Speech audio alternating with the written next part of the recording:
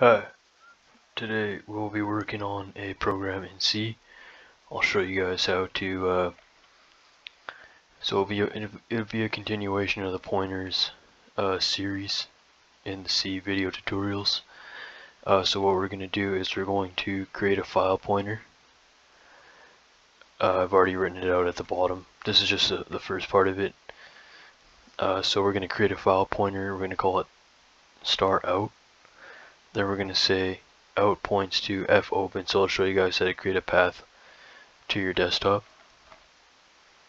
Because the built-in files aren't working, I've tried to create some .txt, .dat files. I don't know if it's glitched, but it's not working, so we'll just do it the normal pathway. So the paths in C use 2 slashes. I don't know if did they use 2 before? Maybe, right? So in other languages, was it just 1 or 2? I can't remember. It just depends. So in C they use 2 and it's a backslash. Is it a back? Yeah, so it's, I don't know if that's I think it's not the slash on the question mark. You have to go up underneath the backspace. It's above the enter symbol. So it's 2 of those, and then we'll use the fprintf function to write to the file pointer out, the location of out, or the address, and we're just going to write some stuff, and then we're going to remember the mode. So there's 3 modes. R mode is read, W mode is write, A mode is append. So if you just read a file, I think it has to be existent. If you write a file, it doesn't have to be existent. You can create a new file, I believe, if you don't have a file already. If you have a file already, it's going to overwrite what's inside. If you use the A, which stands for append, it should just concatenate what you have in the file already. So you can loop this through if you really needed to and create some, like I had to do that for the Android. They have this thing in Android. It's called let me just pull it up. So if you click if you have an Android, you click My Files.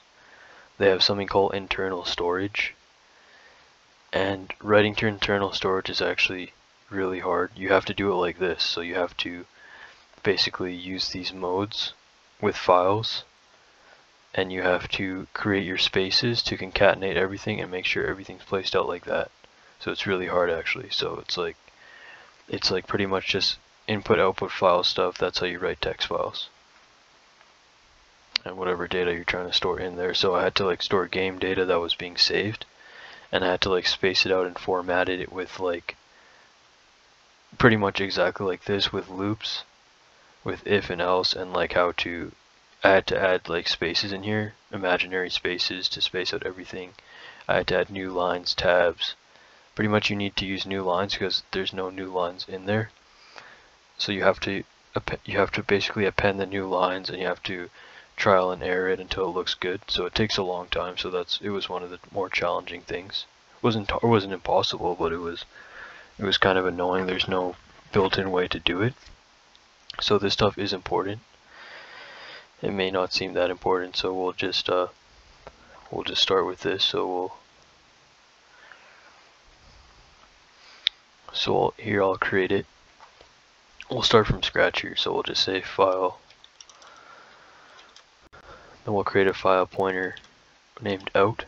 Or you can call it whatever you want, but since it's output, we'll just call it out. Then here we'll say out points to fopen. Then here we'll write a string for the path. So I'll just write my path for a Windows PC.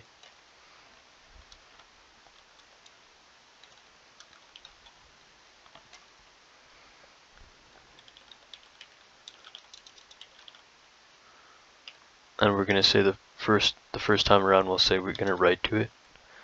We're going to write to the file with the mode W.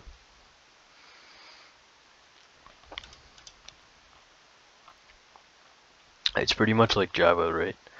It's pretty much exactly like Java, minus the pointer stuff, obviously. But like the path name is like pretty much the same.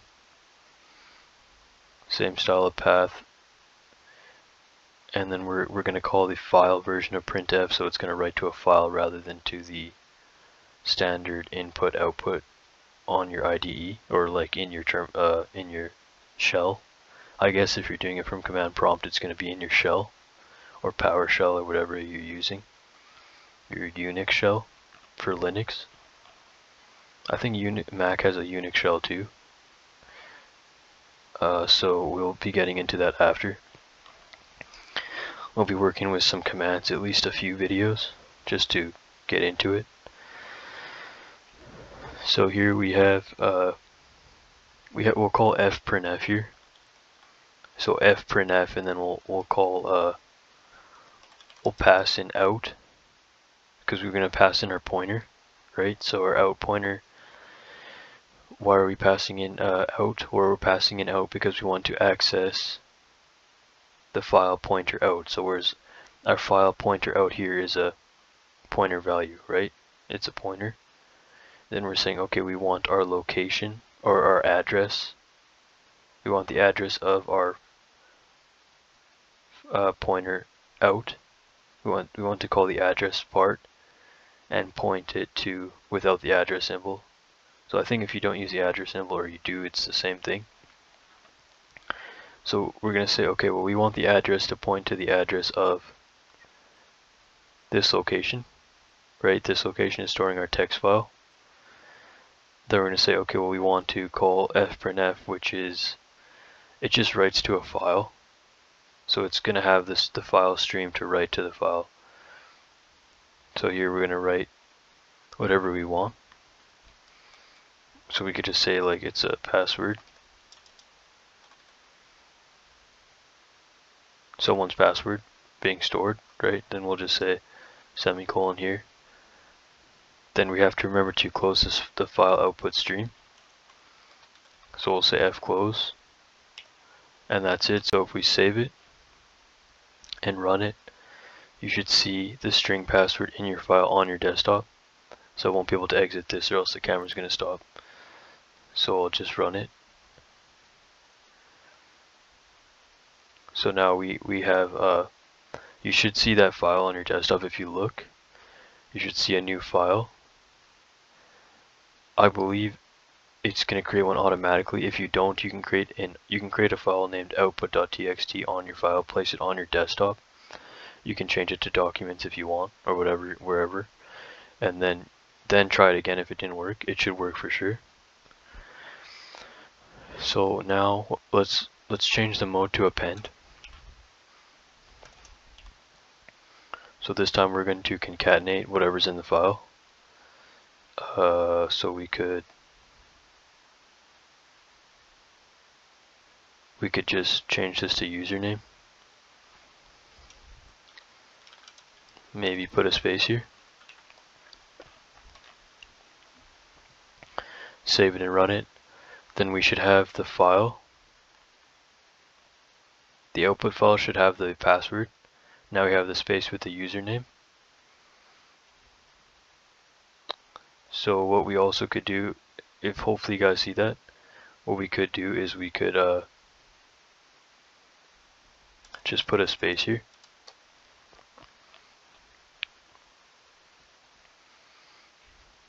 Hopefully the spaces do work. If not, you can use a /t for a tab. What am I typing? You can use a /t for a tab if you want to, if it didn't really work. It should work with a space.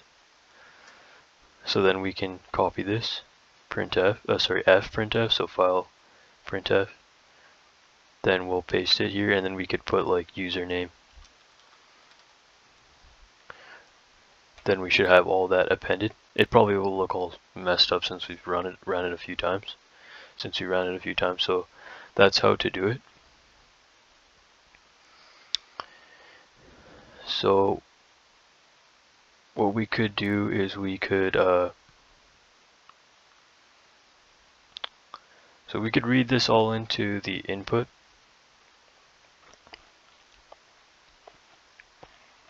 But I have some other example codes here.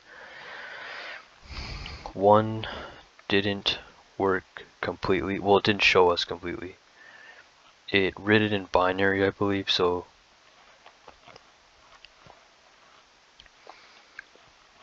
it's written in binary or something. So it looks like what happened is my notepad is just showing like a random symbol, like some kind of like other language symbol or some kind of weird symbols, I think because the types weren't converted properly.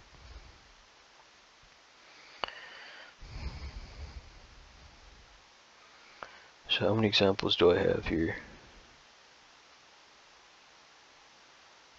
Okay, I have a few. So let's work with this. If you want to read, so let's just see if we can try to get anything from that file. Actually, let's see here. So we have file pointer in. Actually, no, sorry. So we have, okay, yeah, we're gonna need another file pointer here. So we're gonna need a file. We have a pointer out. We're gonna need a file pointer in to read data in.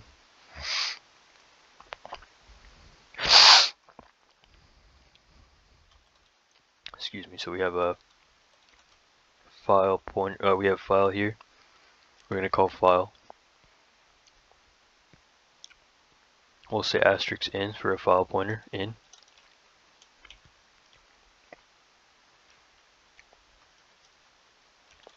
We're gonna need a character.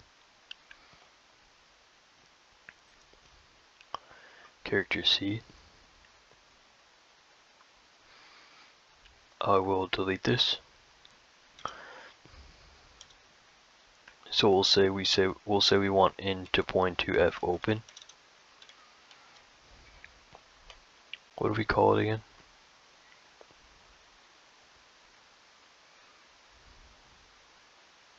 We called it output.txt. Okay, so actually no, that's not going to work. We're going to need a path here, so we're going to need C, whatever my path is, or whatever yours is, you can enter it.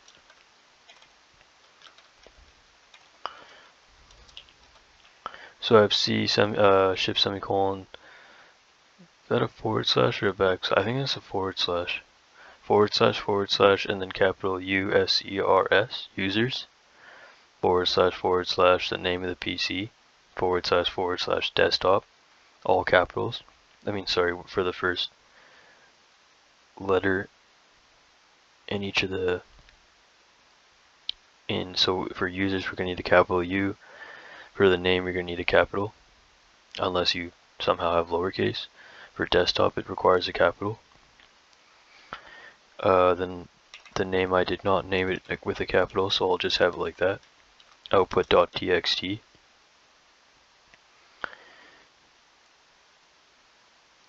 So then we're going to need, we're going to need a mode here, I think. So let's just try read mode. That can work. So we had before. That's fine. So we'll just have endpoints to fopen. I mean, like when we did this, we needed a mode. I think we do need a mode.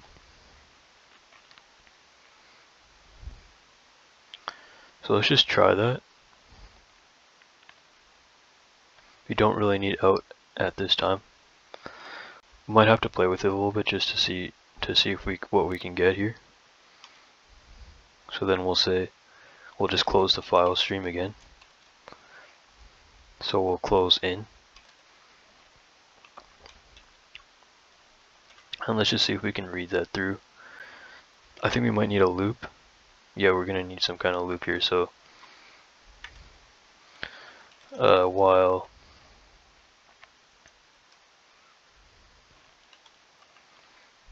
C points to, what kind of options do we have?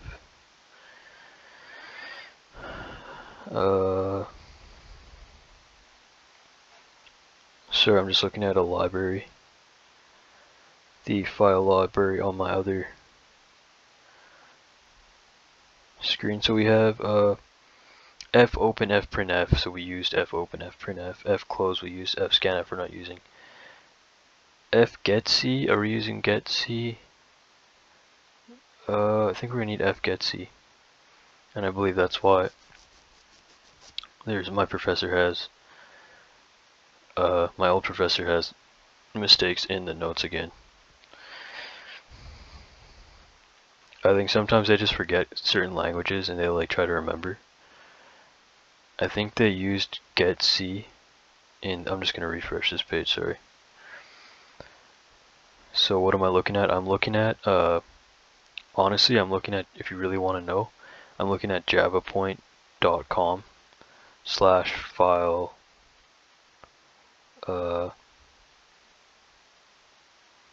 /file handling in C, so you can Google that if you're interested in getting the library for file handling. So we have fopen, opens a new existing file, so most of them are pretty obvious. So I think we're going to need fgetc, read a character from a file, because anything with f is going to be file. It's going to stand for file, so it's going to automatically be able to access the file stream. So if we say, so we could use that here. So we could say while c points to fgetc, and it needs a file pointer. Okay, so fgetc, what do we say, in?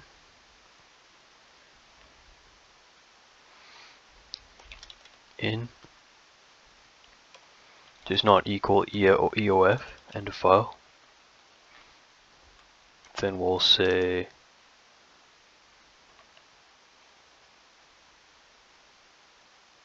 let's just print it out. So we'll say we'll just print it out to our terminal. What's wrong with that?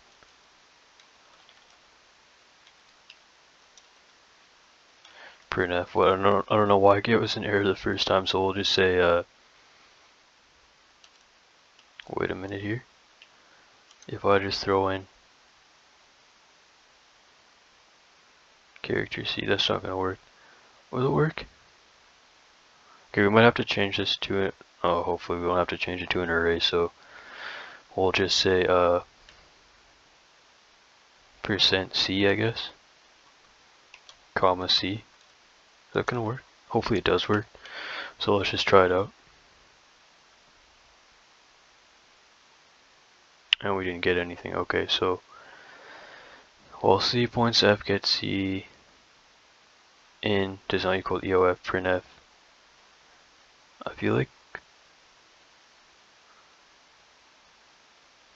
we could maybe change this to a pointer. No, we could change this to a string. And see if that'll work.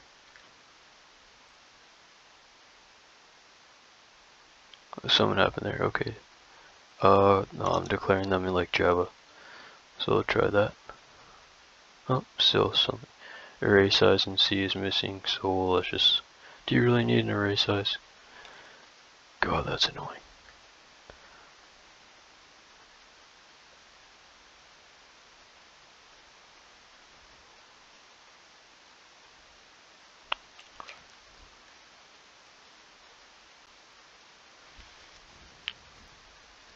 Assignment to expression with array type while C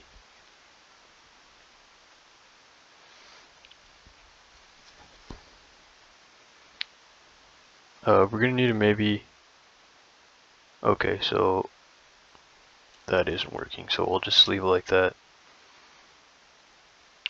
We're gonna need char C. So while C points fgetc, while C points fgetc, in does not equal EOF. Am I missing brackets here? Hopefully not, because my professor also has the brackets wrong too. Has 2 brackets at the beginning, like this. I'm kind of mixing with these codes, though. This isn't one of the codes that they wrote. This is just going to read the file in. So they have it like this, 2 brackets like that at the beginning, get C in, then they have 2 brackets here at the end. That seems like it's wrong. Oh, it might, unless that's right. Is that right? No. Don't tell me that's right. Well, it worked, but we didn't get anything. Is it really supposed to be like that?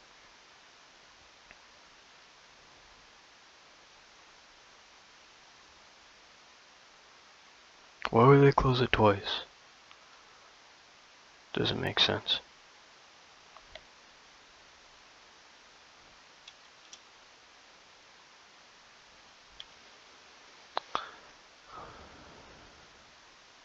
Okay, so there's either a problem with the brackets or something with the code, so let's try to see what's happening here. So we have in points to fopen. Actually, let me try to take an example from the internet just to see how the brackets are being placed.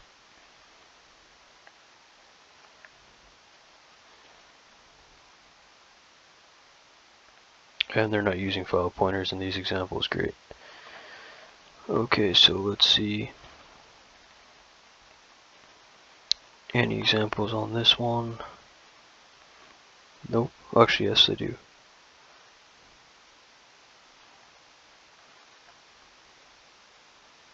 No, they're not even using a loop here.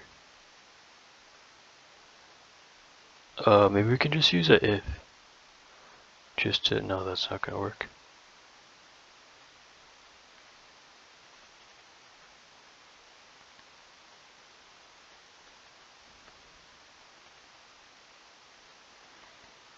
They just have a while true.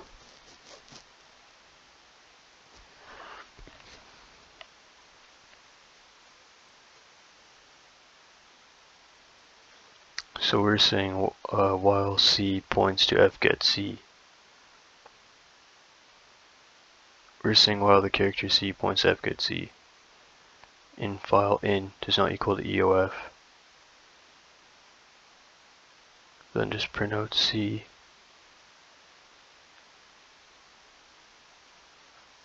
So we're looking to get this one, okay.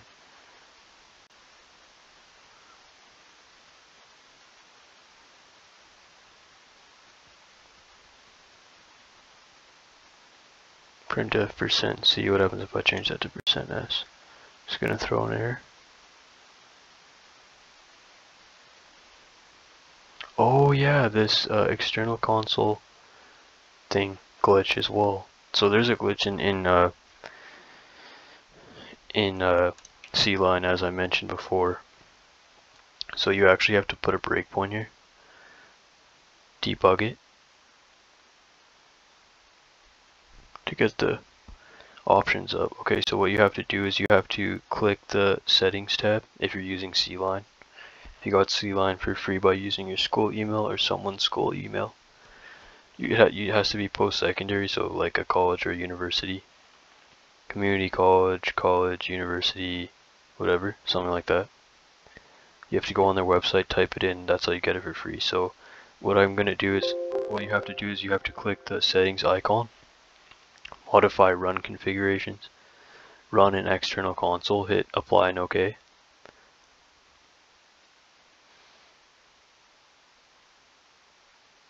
And then the output's gonna go to another window because for some reason the output's not going to the screen in most cases. So we'll have to step over. And I'm getting input, so this is working, it looks like. Thank God. So it is working. Alright, so we're getting input. So we're getting input from the text file, it's reading it in. And you're gonna have to keep, actually what we could do is we could just put a breakpoint here on fclose in. I bet people watching the video is like, what, this guy doesn't know what he's talking about. Like bro, just give me a chance here. There's a glitch with the IDE. So what you have to do is put a breakpoint here, and then click the debug. Okay, so save it now, and then click the debug icon. So now you can see, if you look on, you won't be able to see mine, but if you see your external window we have password space, username. I guess after we played with it, that's what we had. So the spaces did work with the space itself, so we did get our file, we are reading it in. So that works. It works with a %C. So that's working. If we change it to a %S, it's probably not going to work. It's working now, so we don't really need to test. So what do we do again? Let's just recap. So we created a file pointer. So file pointer of type file, capital, all capitals for file. So asterisk in, so that stands for a file pointer to in. This one we don't need. So then we declared a character C to be a temporary storage for our data. So we called it C because it's a character. So what we're saying is, okay, well, we want to create a character C variable that's just declared and not pointing to anything right now. Then we said, okay, well, then we want in. We want our file pointers at, like, we want the pointer address pretty much to point to fopen. What does fopen do? So f opens a file stream to open a file in C. So we took a path. We used a path to open the file that we wanted. Then we called the mode rmode to read. Then we used a while loop. So we said while C points to fgetc. So fgetc is a function that's going to get data from the file. I think it gets each character. Maybe I should just get a definition for you guys for that. So fgetc, what does it do? So fgetc reads a character from a file. There should be a better definition for that. And there's more, apologize for that. So there's more file modes. There's like so there's like RWA, R plus, W plus, A plus, RB, WB, AB, RB plus, WB plus, AB plus. So that's all in the link I told you guys to go to, javapoint.com/file handling in C if you need to look at the library. So we'll be doing some binary examples after. So that's what it does. Actually, that's not the best definition, so it's I'll just look for a better definition. So fgetc in C. There should just be a page for that one function. Okay, it is. So there is. So we have the C library function int fgetc file pointer stream. That's how it's defined. So it gets the next character, an unsigned character from the specified stream, and advances the position indicator for the stream. So it gets the next character from the specified stream. So our streams are read. It's an input stream. And it advances the position indicator for the stream. So I think every time it gets one, it goes to the next one. So we're saying, okay, well, while C points to fgetc, we're going to get the next character in the file with the file pointer in, which is pointing to in. So we want to access the address pointer of in, that file does not equal EOF. They're going to keep looping that to get the next character C until the file is done. Pretty much that's what's happening. So the best way to learn what's happening is to just test how much you can get or what you can get with an if versus a loop. So this is a loop to get all the data in the file. We probably could have stopped it like halfway if we reached like a certain string that we wanted to encounter or something like that. So then now at the end we're just closing the file stream, so that's it. So this is a half-an-hour video, so I think I will take a little break and I'll come back, and we will then work on We will then do their example of converting a text file to all uppercase. Well, it's my school's example, so we have that. And then we have another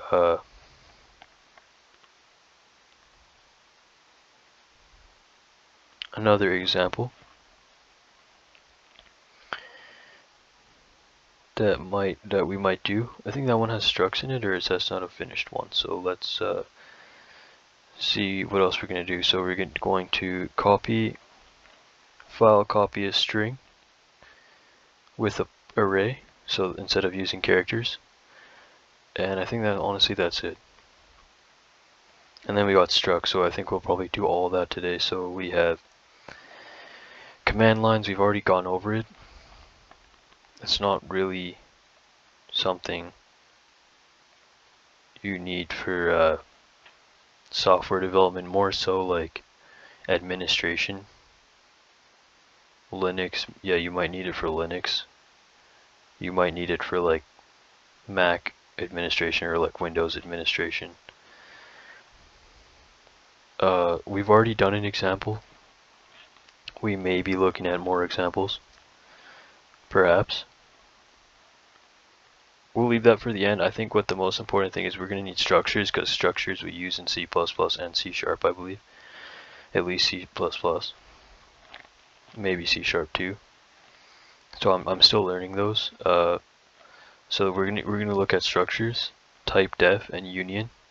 Maybe a malloc, calloc, and free example. The one I have in my notes isn't that good. I might have to go to the C programming book that I have. So that's pretty much going to be it for this series. So if you guys want to see the rest of the series, you can subscribe to the channel and like the video.